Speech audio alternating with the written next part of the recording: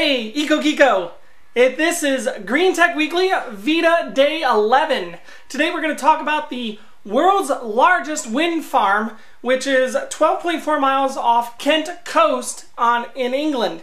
There's going to be 175 wind turbines with a total of 630 megawatts of power that'll power over 500,000 homes.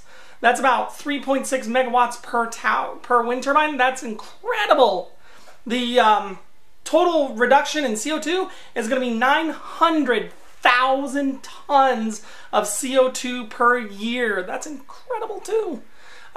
This is huge. They're working on another one off of South Korea that's supposed to be in the gigawatt range, but for now this is going to be one of the largest wind farms, over 35 square miles in the ocean off Kent coast.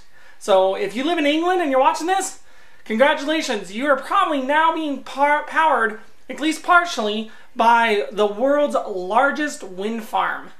Day 11, this is it, and we'll see you tomorrow on day 12, and as always, remember to rethink it green.